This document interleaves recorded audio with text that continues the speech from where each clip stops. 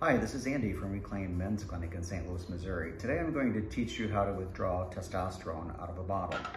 So a fresh bottle of testosterone comes with a cap on it. Just flip the top off the bottle, and then you want to clean the top of the rubber stopper.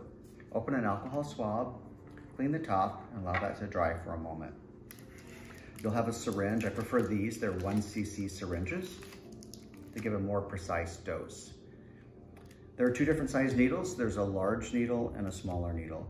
I use a large needle to withdraw the testosterone because it's in a grapeseed oil and it's a very thick and viscous solution, so it's hard to pull through a small needle.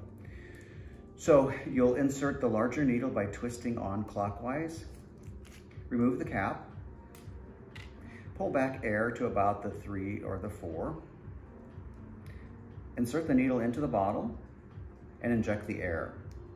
Then you invert the bottle and pull back the needle so that you can actually see the tip of the needle in solution. In this case, we're going to inject 30 units or 0.3 mLs of testosterone.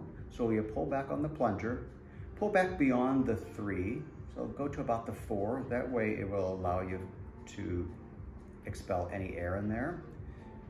And then push the plunger back to the amount that you want. In this case, it's going to be the 30 units. Remove the needle, set the bottle down, replace the cap, then replace with a smaller needle. So untwist, open the smaller needle package, and then twist on the smaller needle. And now you're ready for injection.